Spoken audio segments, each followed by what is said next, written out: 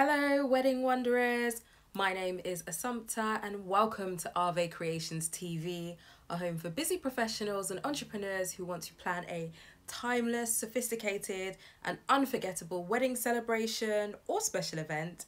Welcome, welcome, welcome. Today I am talking about Bridgerton. If you don't know what Bridgerton is, it is a show on Netflix that could best be described as the love child of Jane Austen and Gossip Girl. If, like me, you've never read Jane Austen and you've never actually seen Gossip Girl, but have an idea of the premise of both, then you may understand what I'm talking about. And if you don't, it's set in the Regency time in England and it focuses on 8 siblings who are actually pretty close and part of the Bridgerton family, and we get an insight into their lives and follow them around as they try to find love during the season. The reason why I am doing air quotes is because you have to watch to know what the season is. I don't mean like the season as in a series. There is a thing in the show called the season.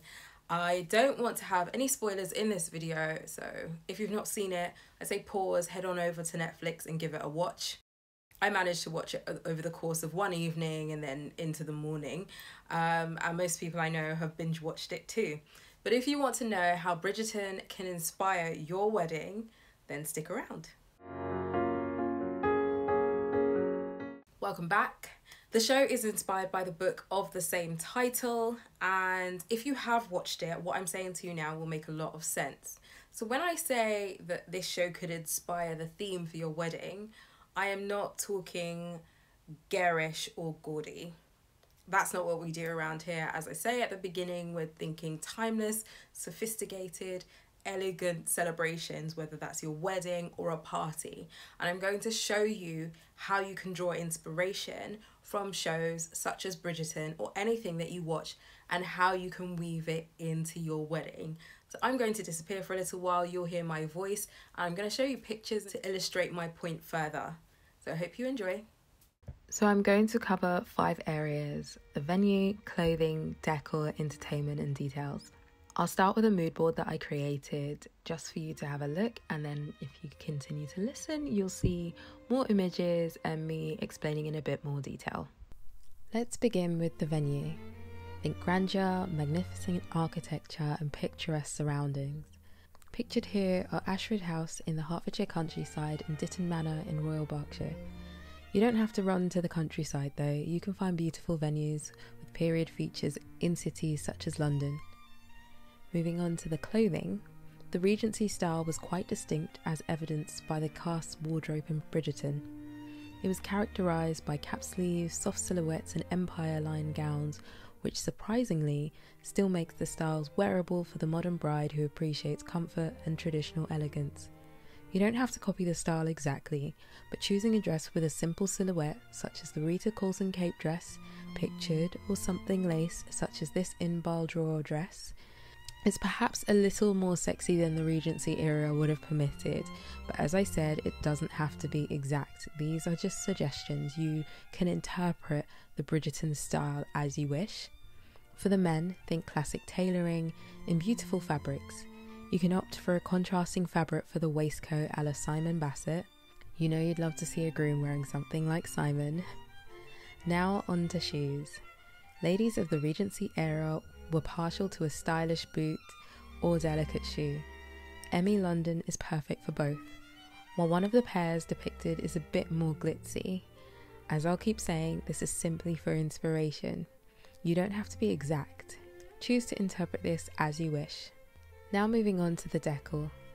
As seen in Bridgerton, consider airy and light decor with bountiful blooms filled with large-headed roses and other premium flowers. Abundance is the name of the game, but that doesn't mean you have to fill the room with flowers if budget doesn't permit. You can choose to focus on specific parts of your venue, such as a fireplace, staircase, or your ceremony space, in addition to the centerpieces for your tables. I'll include the cake as part of the decor, as it tends to be quite a feature. The cake pictured is by T's Bakery, an expert baker with exquisite attention to detail. When it comes to your cake design, consider sugar flowers and intricate reliefs as seen on the show. Now on to entertainment. One of the things I loved about Bridgerton was the music. I'm a huge fan of classical music, and even more so with a contemporary twist. I mean, they were playing Ariana Grande, but with classical instruments. How wonderful would it be to have a string quartet playing the latest hits at your wedding? Live music need not be stuffy and boring. Cue intermezzo music. Check out their Instagram and website to hear them play. It's totally worth it. And finally, the details. When I say details, I mean things such as stationery, the textures and finishes. Pictured is Matilda London stationery that I absolutely adore. While implementing traditional calligraphy and wax seals, Matilda's designs still have a contemporary feel and would be perfect for a Bridgerton-inspired wedding. When it comes to the details, think crystal glasses and stunning, beautifully textured linen. You also want to serve food that is not only delicious but very well presented. I'm back! I hope those suggestions gave you some ideas as to how you can incorporate the opulence and beauty and fashion that you see in shows such as Bridgerton or any of your favourite series and movies. I hope my tips and thoughts have helped you to see how you can incorporate things from your favourite shows and movies into your wedding or special event.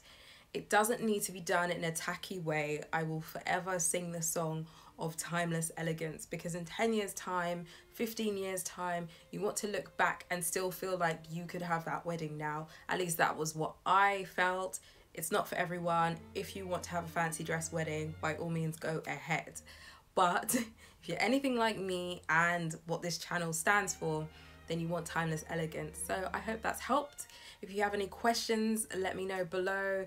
If you've watched Bridgerton and you have some thoughts on it, then please let's have a dialogue below. If you're new around here, consider subscribing. And even if you're not new and you haven't subscribed yet, why not? You might as well.